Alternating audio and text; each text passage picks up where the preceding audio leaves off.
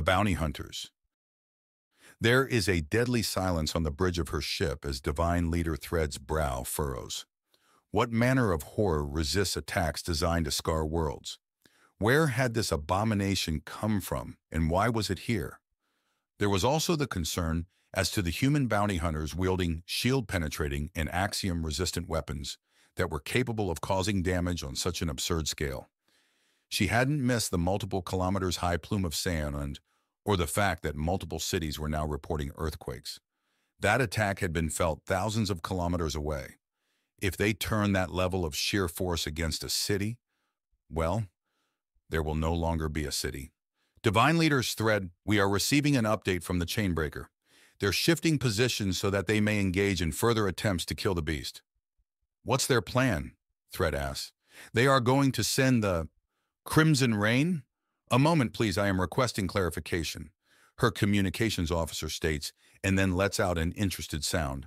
They are inserting Crimson Hewers in full armor to deal with the creature at short range.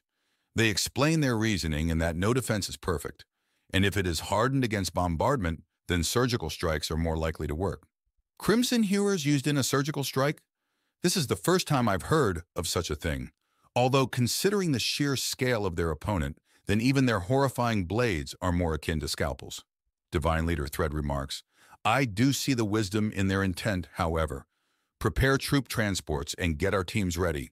If the Crimson Hewers prove successful, then we will reinforce them to bring a swifter end to the beast. We are not leading this charge? One of her subordinates asks. If the Chainbreaker wishes to be the tip of the spear, then the honor is all theirs. Prudence and caution are equally valuable traits in a soldier as courage and ferocity. Thread remarks, inform the Chainbreaker that we will be assisting in their attack in the honor of the first melee strike is theirs. Oh, that's cute. Hey, girls, apparently the honor of the first melee strike is ours, Bike says over the comms as Vexa leads her fellow Crimson Hewers into the launch tubes. They secure themselves in moments. It helps that the tubes have been specifically modified for them to use.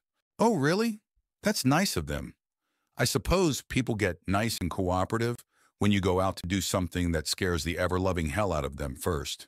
Vexa notes as a smile crosses her face. People say all kinds of hilarious things when trying to cover up their fear or awe. This one seemed to be a bit of both. It was almost like these Empire girls had never fought against a seemingly unstoppable and unrelenting enemy before. Bad form, that. So bright green blood, our armor is going to look all kinds of clashing after this. Do remember you don't have to paint the armor the same color as the blood. We're the Crimson Hewers, not the Bill Hewers. Hell, we don't even have to paint our armor if the markings look stupid. We just can't paint where we haven't had blood. That's not fully traditional, someone mentions, and Vexa scoffs. Yes, because there's nothing more to our people than tradition. It's why we only settle for good Canador men and nothing else. The sarcasm in her voice causes a round of giggling. We're going to be in range in 10 seconds. Brace yourselves, girls, Bike informs them. Bongani could probably hang a Canador man out to dry, one of her sisters notes, and Vexa nods. Oh, probably. He tosses us around in our armor enough. Honestly, we'd have spread out among these Chainbreakers more, but we can still just barely keep up with one of them 6-on-1. We'd need an entire clan to keep proper pace. I mean, look at what they're doing down below. An air truck against a monster that wears a fully functional warship? Good grief. Are they trying to seduce us? Maybe we should inform the nearest Crimson Hewer enclave about this, and have to compete with hundreds upon hundreds of our own sisters in battle for the attention of these men, the moment the rest of the galaxy learns for a fact that the rumors aren't rumors. It's time. Launching, Bike announces, and there's a whoomph, and each of them is covered by a halo of fire as they re-enter atmosphere with the tan and pale brown planet far below. Tiny traceries of green can be seen with the naked eye, and then their helmets highlight their target and zoom in. Well, damn, that's an ugly one. It'd probably look better disassembled.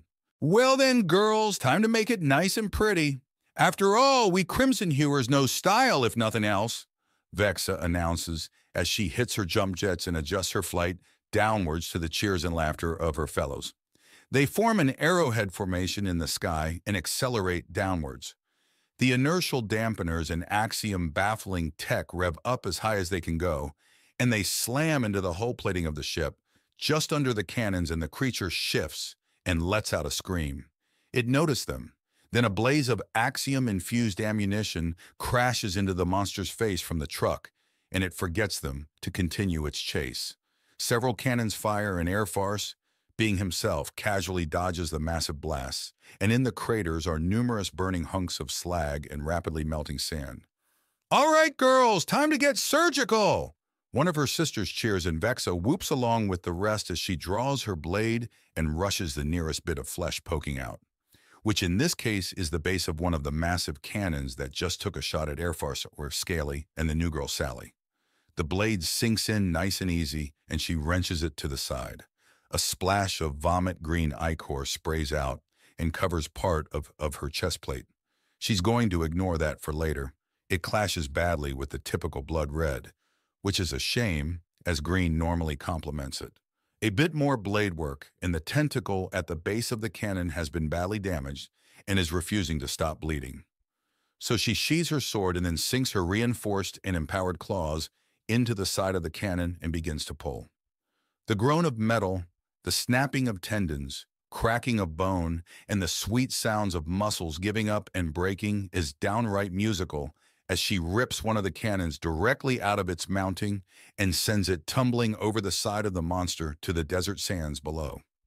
"That's how it's done!" she shouts, and there's cheers around her. She turns to check them and smiles to see that her sisters are working good and hard to make sure that when this monster lands, it's only going to be walking in circles, because they're taking all the legs off one side and giving it a shave of all its smaller tentacles as it tries to protect itself and fails badly. An alert pops up in her helmet. "Hey, big girls, I know you're having fun, but the playground is about to get a lot more crowded. You have Empire reinforcements inbound. Try not to scare them off," Bike says, and an indicator shows where a quintet of troop transports are inbound. "All right, but tell our new playmates that this is a messy game. They've got to be ready to clean some of the nastiest things imaginable out of their armor when this is done." "I'll pass on the good news," Bike replies, and she chuckles. The cannons above swivel to take aim at the oncoming transports, provoking an increased barrage of fire from Air Farce's dinky little truck, and for just a moment, the cannons turn back to him before deciding that the oncoming transports are a larger threat. Vexa leads her girls towards the base of the cannons, but something stops them. A force starts pushing them back, and while there is the telltale sound and sensation of axiom, it's something else. Its focus is behind them and pulling rather than pushing. Vexa turns and brings her cannons online. She lets the pulling force aim the barrels and then unleashes twin bursts of plasma directly into whatever the hell is yanking at them. The heat is outright devoured by the abomination, and she and her sisters start to skid towards whatever's pulling them, despite the magnetic grips in their boots and the stability spikes they've stabbed into the deck plating. "Switch to lasers! Melt whatever's dragging us!" A dozen beams of a pale pink energy lance towards the source, but it's blocked by a shield. "Grenades!" The spheres bounce and roll towards the source. A chunk of deck plating pops up to reveal a fanged maw that bites into the grenades before exploding with concussive force and shrapnel. The pulling force relents, and they all stagger back to a normal posture. Whatever that was, it's broken now. Possibly dead.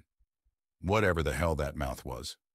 "Bike, inform our friends to be careful when they land. This thing is full of surprises and damn near just got us." Vexa sends. "Sending it? Anything else?" "Yeah, get a little more dodgy. The cannons are getting faster. We're going to see how many we can break, but I promise nothing. The plating is popping open with all kinds of..." Vexa starts to explain before one of her girls jumps away from the deck, plating suddenly launching out skewering spikes. "Nasty surprises, like the spikes Clara just dodged. So the enemy is aware and actively fighting? I'll let them know. Its responses are all over the place, though." "No kidding. Hey, by the way, what did Scaly see when he was grabbed by this thing?" "Let me ask. I'll be broadcasting it to everyone, by the way, including your new playmates," Bike says. "That's just smart. Ignorance in a fight is a good way to lose it," Vexa replies. Slytherin's eyebrow goes up as his communicator goes off. He decides to have some fun. Hank's hearses. We get you there dead on time. Nice. We're landing forces on the beastie. You're the closest we have to an inside man from the thing. So what's the skinny? What's in the house on top? Bike asks. Oh, so that's why half the legs fell off and a cannon went away? It's hard to make out even cannadors on it at this distance, Slithern says casually before clearing his throat. Well, in the house is a single room, or I was pulled into a single room. I don't know which. I stuck my smallest drone in there and got grabbed. The room I ended up in had eyes everywhere. They were alert, aware, and watching me. Stuck near the back wall was a strange sort of tree that looks like 3 different people turned to wood and grew together while fighting in slow motion. They spoke maybe 2 words at a time before another cut them off. Things like hate, pain, and grief were said. The last thing it said to me was flee, child. One of the voices, or maybe even all 3, doesn't like the idea of hurting children, and I count. Anything else about it? It was like being held in the hand of an angry god. That thing had total power in that room, and I have no doubt that it controls the greater monster. What or who it was before I can't say, but that thing is suffering. It's having a miserable time, Slithern says. So this is a mercy killing then? Damn, anything else you can think of? The drone I sent in was tiny, smaller than even the tiniest tritite coin. They noticed it right away the moment it entered the house. I don't think any amount of stealth will fool them, Slithern says. Noted. I'll pass it on. We're going to get some eyes in the air to see if we can't zoom in and get a good look at the controller of this creature. It's clearly designed to retaliate to large-scale attacks, but doesn't have so thorough an answer to surgical strikes. If we can get Tang or J3 to snipe the brain, it'll be game over. Right. If you can get me my enhancement jacket, I'll be able to control the drones with ease. I'll give you full battlefield vision. Sounds good. We're sending a shuttle down that can fit the truck. Air Farce, if you can hear me, you're about to get an upgrade. We don't know if that thing has FTL engines, but we're going to make sure you do. Make sure it's one with kinetic weapons. This beastie ignores everything else, and we're still the bait. Air Farce leans over to say, read you loud and clear. We're also loading it up with drones so Scaly can deploy them when and where he wants. Nice.